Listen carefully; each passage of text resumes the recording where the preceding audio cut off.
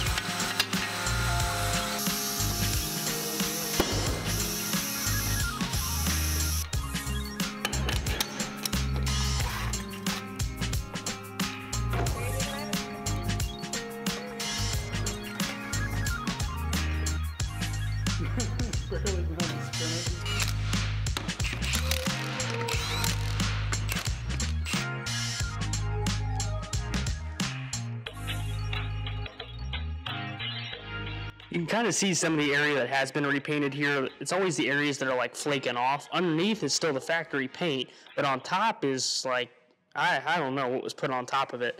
So we've got a lot to work with. I'm not going to get into the rust there. I'm going to try to work around as best as possible. I did go ahead and polish this little area here, so that's kind of what we're shooting for. I know it's not perfect. Something's been drugged through the paint here at some point in time, so you can kind of see where it's got some deformities of I don't know what. But that's what we're trying to accomplish here, is to get it just a little shinier than what it was. As we do go around the vehicle here, though, the roof is not going to be able to be polished. The roof is too far gone at this point. It's all this like cracked double layer paint on top the whole way across. I'm not that worried about the paint on the top.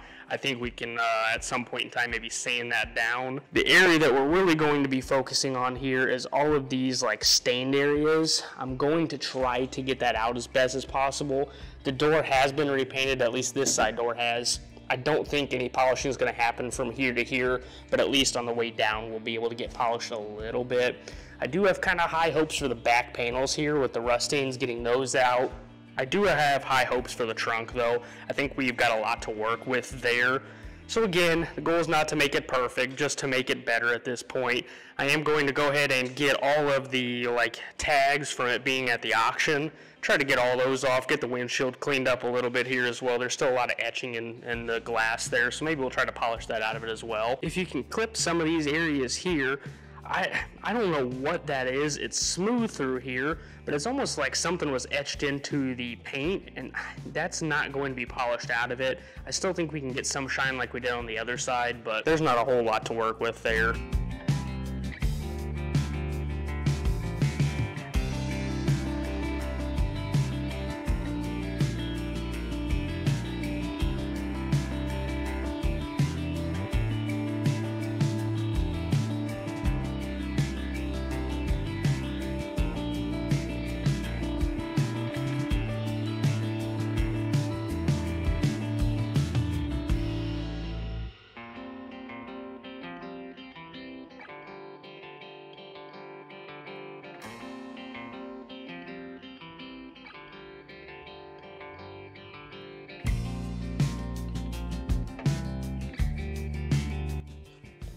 It's really tough on this car because there's so much rust of staying away from it with the clay bar, just so I'm not picking up those contaminants and then scratching the whole paint. Obviously it's not that big of a deal on this car because it is pretty rough, but still something I'm trying to stay away from.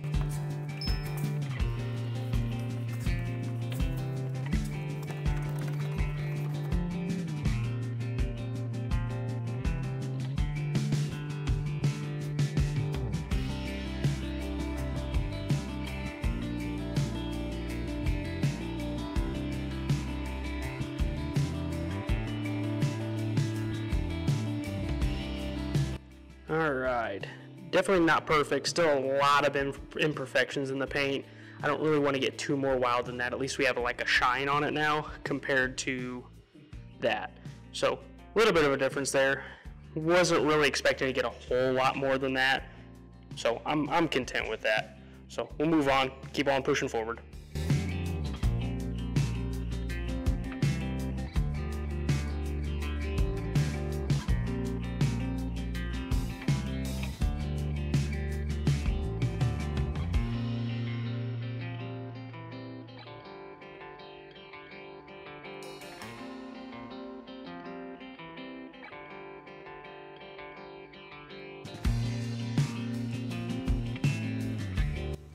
Don't mind the rust spots, of course, but just the difference here is pretty wild. There we go, there's a good angle of it.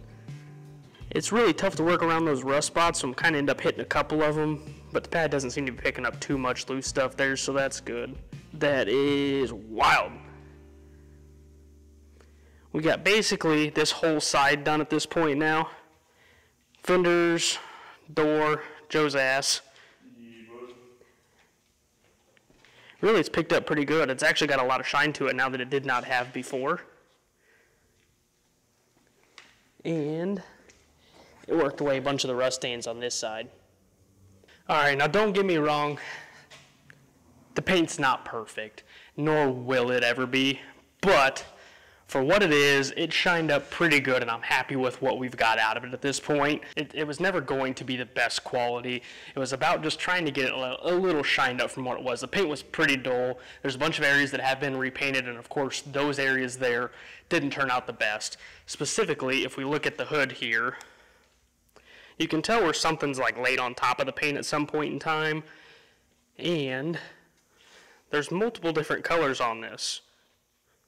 Overall, though, I'm happy. We got a shine out of it, which was more than what it had before. It was like a really dull. I did not get at the driver's side door here. That door has been repainted, and it's really rough, as well as the roof here is really rough. So I did not hit those two panels. We got most of the rust stains out of this, which is way better than I thought it was going to be. I didn't think it was going to get that good, so I'm happy and content with that. We've got shine. Trunk is probably the best panel. I don't think anything sat on the trunk when it sat for those years.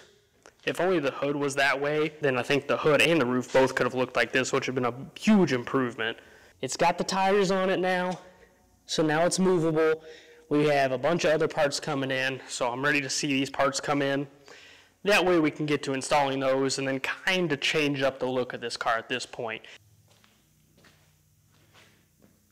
Mitch is out having fun right now, so I get to film the intro.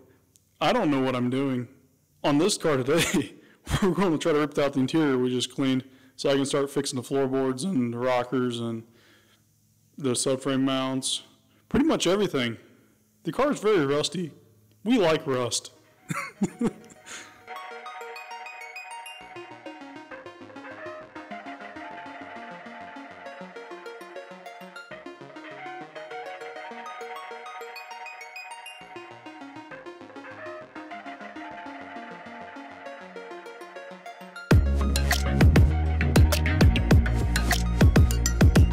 Well, as you can see, before I even started trying to put the headliner down, it's already starting to tear and shrink. I figured it wouldn't be savable, but it's already deteriorating. And there is a mouse nest up there, it seems like, because as I'm working around it, a whole bunch of junk and probably mouse shit's falling on me. So we're just going to have to rip this thing down.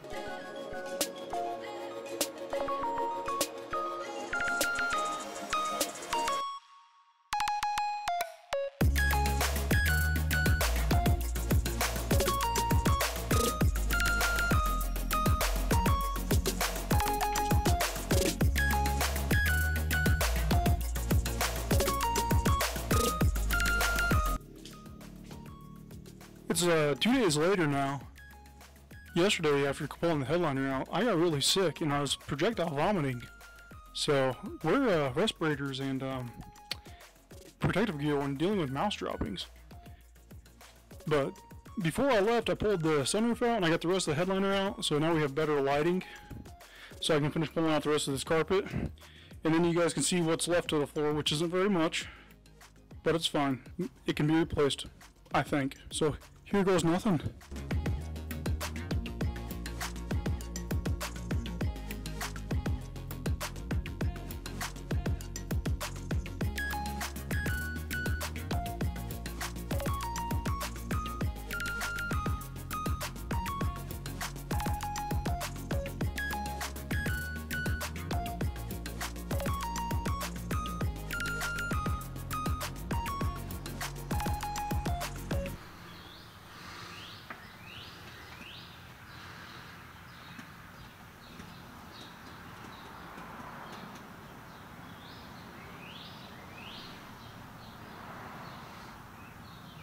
Well,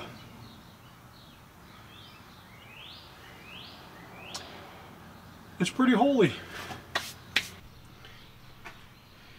Here we are on the driver's side. That's just a plug I took out because I was just putting stuff through the floor to use as a trash can for now because it's easier to sweep off the floor. That inner rocker structure's starting to get a little bit, but it's not horrible yet. This rear subframe mount's rusty, but it's not rusted through yet, so we'll address that if it ever comes to it. Driver's floorboard's gone. Rocker isn't horrible, isn't good. The driver's floorboard's actually started to rust up onto the firewall a little bit. Not horrible, not good. All fixable with time and money. Which honestly, if I cared, it would be much better to just go buy a better car, but this is fun, I enjoy it. As you can see, it is very holy. But we knew that going into it. We just can see it all better now. Floorboards aren't that big of a deal. The biggest problem is back here. That's the main subframe mount. And then that intersection of rocker is going to be kind of hard to get to fix. And then the wheel well is part of the strut bracing, so that needs to be repaired. Like I said, it was going to be like a ratty, like track missile, drift missile type car. Was never going to be a show queen. So I think we're happy with where it's at right now. So next steps, parts coming in, gonna get it running. So we'll keep you guys updated with those videos. Again, if you have not checked out video 1 to see how bad this car was off the get-go, go check that out. I'll link it up here again one more time. We do have a lot of components coming from ECS Tuning. We've got brake caliper rebuild kits. That way we can get these torn apart. The brakes are pretty locked up on it. We've got a clutch master cylinder coming. We've got a brake master cylinder coming. All new brake lines and hoses. We've got strut tower bracing and plenty more to go. And then if you guys have any questions, feel free to comment below. Make sure to subscribe to the channel. Turn on that bell notification. That way you can get notified as soon as these videos do upload. There's going to be a lot coming this way. And then be sure to like and comment on the video. Appreciate you guys, and we will see you on the next video. Peace. Anxiety, filling up every space, no privacy. And silently, it could build and build until you finally see, whoa, it's taking over, damn, no closure, moving.